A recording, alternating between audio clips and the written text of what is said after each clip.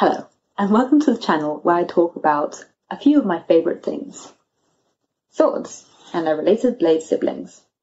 Now, why bladed and edged weapons in particular? Well, the long answer is that I've always been fascinated by the contrast between us creating these beautiful, amazingly designed works of art and the way they become these cultural icons and things that are really, really important to us in our culture, in our pop culture, in our media, and the fact that they were basically used to murder and conquer each other, and how interesting that is. The short answer is also that just swords and their related blade siblings are simply awesome. There's nothing about them that I don't find absolutely fascinating, and I could talk about them all day, hence this channel. Yeah, I fence, I study them, I study the blade. I study them, I draw them, I have an all-around unhealthy obsession with them, and my job with this channel is to drag you down with me, or, educate you about these incredible objects, stories, and what they still mean to us now. So, let's go. And we're going to start with basically the L words of axes. That's right, the Labrys. And how the Labrys, in particular, came to become a lesbian feminist icon. So, Labrys itself means double-headed axe in Greek. If you close your eyes and you picture essentially your cartoon version of an axe with two little wings on either side, well, that's it. You basically just imagined a Labrys with the power of cartoons. So we haven't all handled an axe before, sadly. I'd really love to handle an axe, maybe one of my number one goals after lockdown, which is a bit concerning. But we all know what it's generally used for, right? For cutting down wood, for harvesting timber, for having it go to your enemies. It's multi-purpose. Also, axe throwing is making a comeback, apparently, so maybe you want to add that to your post-lockdown lists. It is on mine. But let's have a look at where the original Labrys came from Minoan civilization. So a civilization from the Bronze Age that was settled on the island of Crete in Greece. Here's a shining example of a gold Minoan Labrys from the Archeological Museum in Heraklion. So, as you can imagine, fighting with a gold weapon is incredibly counterintuitive. Plus you'd get blood and detailing, it'd be a nightmare to clean up, ugh. So we can guess these ones were not meant for fighting or for harvesting, unless you're an extremely extra farmer, but more for ceremonial purposes since they were associated with the Minoans' many gods. But not just any gods, and not specifically male gods, but goddesses. And sometimes including the mother goddess, the central final boss goddess who represents life itself. Here's a picture of a Minoan goddess I found earlier. I didn't find it myself, I found a picture online on the internet, but you get what I mean. The image itself comes from the Minoan Moulds of Palaikastro that also kept at the Archeological Museum of Heraklion. So as you can see, she has two axes and she looks pissed off. As representations of other Minoan goddesses, feature one that may be my favourite. She's holding two snakes, and plot twist, she's also topless. So, big power move. You do not want to mess with this woman on any day. So we can gather that the Labrys represents heaven. Heaven? What? No. So we can gather that the Labrys represents harvest and the earth.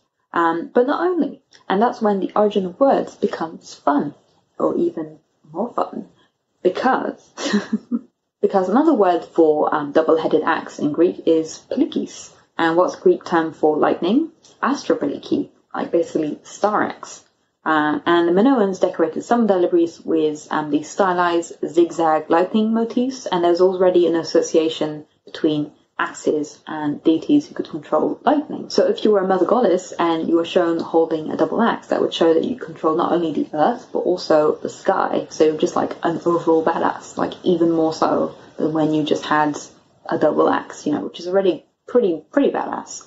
And plus also there's some implication that you've also handled snakes while topless. So that's a whole thing you've got going on.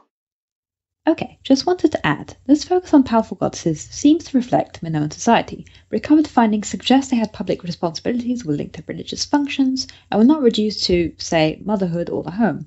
Some historians even interpret Minoan civilization as possibly a matriarchy. A lot of archaeology is also shaped by gender bias, and my sources are full of historians fighting with each other about this, and hey, even Mother Goddess is a bit of a bias from some of my sources, which of course I realised after shooting the video. You live and learn. Yeah, she could be a symbol of life and fertility, but she could also have many more meanings, which we can't really interpret for sure. So, mysterious, ambiguous, and also badass. Moving on from the Minoans and getting to know the ancient Greeks. Later on, some different Greek gods and goddesses are given Labrises, or Labry, or I haven't checked the plural of Labrys, and I should have before starting this video. One Labrys each. Yes, exactly, one Labrys each.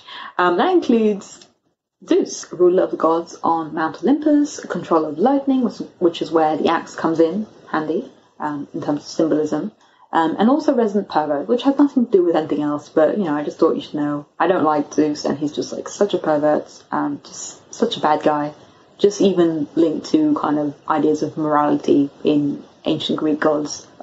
Essentially, none of them are really good guys, but he's even worse than the rest, in my opinion. Okay, rant about Zeus over. The only story I like about Zeus, and that's also relevant Labrys-wise, is that one day he had a splitting headache after swallowing his pregnant wife Metis because he was scared the child would overthrow him. What a guy! He's in such pain that he orders someone to chop his head open with our friend the Labrys, and out pops his daughter Athena, goddess of wisdom, in full armour. So Athena's the best, and I'm very sad there's no actual evidence that the Labrys was one of her attributes, although, she's goddess of war, so she probably handled one at some point, right? But I can't find any proof of that. But it's kind of interesting to see that there's this link between the Labrys and the origin story of yet another powerful goddess. Another goddess who's associated with the double axe and Labrys is Demeter, who's goddess of the harvest. So there's this direct link, right, between the Labrys as the symbol of the earth and the harvest, and Demeter having one. Yay. Good for Demeter. I like Demeter. This has become a ranking of which gods and goddesses from ancient Greek mythology Claire likes or not. There's also records of Labrys being given as offerings to Artemis, who's the goddess of the moon and hunt. And she's also ranked as goddesses I not only like, but it's also in my ranking of Greek goddesses most likely to be lesbians. For a number of reasons. First, she's a virgin, so in kind of ancient Greek culture, boiling it down really, really essentially, she's not really linked to any man. She also has a very large following of beautiful naked nymphs, which is less good for you, Artemis. You go. Good for her. And also there's at least one story of her killing a man who saw her naked. Which is, maybe why she's been given so many axe offerings. Just her followers are you know what, Artemis, just in case you come across another guy and you're naked and you feel vulnerable, here's an axe. Who else is recorded to really, really enjoy double axes and are also brutal girl power icons? That's right, the Amazons. Yeah, we love the Amazons. We have no reason to hate the Amazons. They're just all around awesome. And I really like this depiction of an Amazon on a mosaic that's kept at the Louvre Museum, not only because it proves my research on Amazons being associated with double-headed axe, but also because the horse, the Amazon's horse, is just really, really relatable. That horse's face is just an entire mood. So another interesting point about Amazons and Labrys is that, Hercules, Greek hero, the 12 Tasks, has a Disney film, which is not accurate at all, but it's just pretty great. It's maybe one of my favorite Disney films. One of the 12 tasks that isn't shown and cut out of the kid-friendly version is that one of Hercules's, or Herakles in Greek's, tasks is to recover a Labrys, as well as a girdle, that's a whole other thing, from the Queen of the Amazons, Hippolyte, which he does after killing her. So, another reason why that was kept out of the Disney version.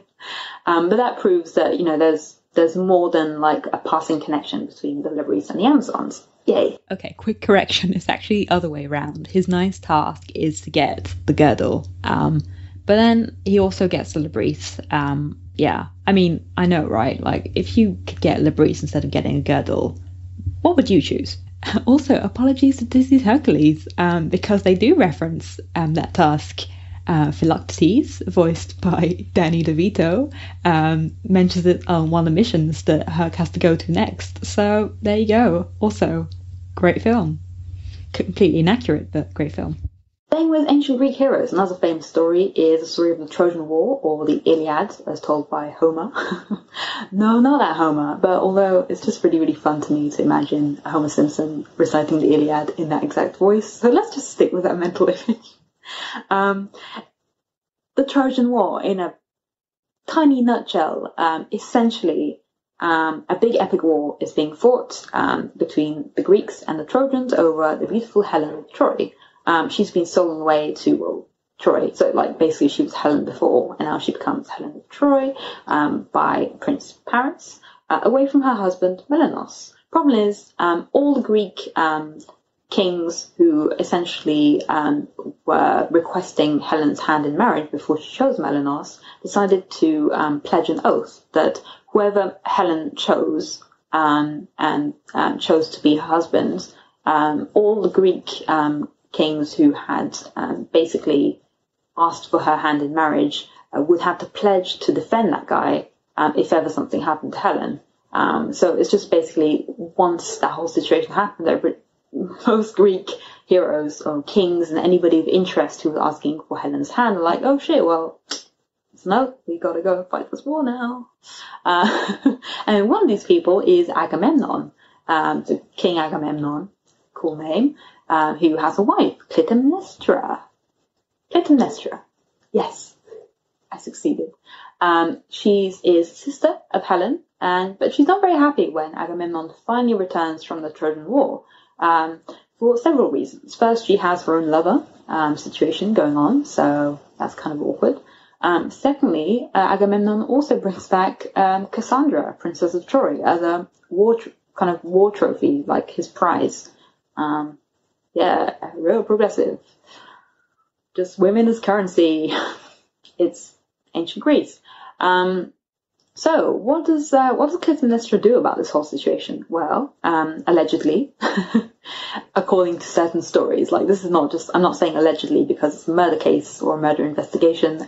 It's more that like there's different stories and some of the details are different in some of those retellings of that story. But allegedly, she picks up a double axe and she murders Agamemnon, along with Cassandra in some stories as well. And she is pictured here in this painting by John Collier from 1882 that's being kept at Guildhall Art Gallery in London. You can see her with her double axe and an expression that's perfectly normal for someone who's murdered her entire family, at least. Plot twist. In some stories, Clytemnestra's first husband before Agamemnon is the king of Lydia, who was handed down from his ancestor Omphale, an ancient Labrys. In fact, the same one Herakles stole from the queen of the Amazons. Boom. It's all connected. So, despite being associated with other male gods sometimes, especially lightning gods, the Labrys mainly remains a representation of not only ancient powerful goddesses, but also to some extent powerful women and the matriarchy in general. It has a period in the 30s and 40s where it managed to be co-opted by Greek and French fascists as a symbol, so it had that not going for it. It had that awkward fascist period in its history. But then it rebrands in the 70s.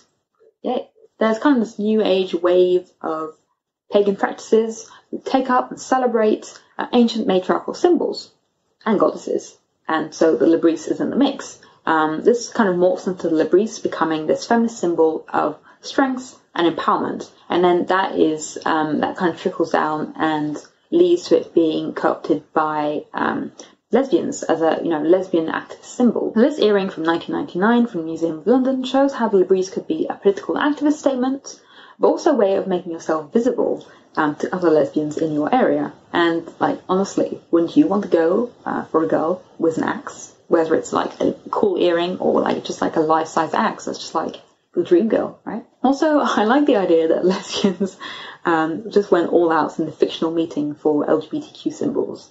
It's just like, oh, okay, so we have a beautiful rainbow flag for the whole LGBTQ community, and we've got this just like beautiful design, and the colours represent life, healing, sunlight, nature, harmony, and spirit. Hey, lesbians, do you want like an extra symbol thrown out just for you? Yeah, we want an axe. Ooh. Right. Yep. Cool. We're not gonna fight with you on this because now you have an axe, yeah? Yeah, we're pissed off about representations. Now, guess what? We just get a giant X. Does it represent anything in particular? Yeah, it shows we're pissed off. Yeah, that makes sense. And I love it. In 1999, graphic designer Sean Campbell designs a lesbian feminist flag with the Labrys. So the backdrop is the colour violet, referring to the violet flower as a lesbian symbol via the ancient Greek poetess and extraordinary lesbian Sappho. She wrote many, many poems about being gay for girls in her time on the island of Lesbos.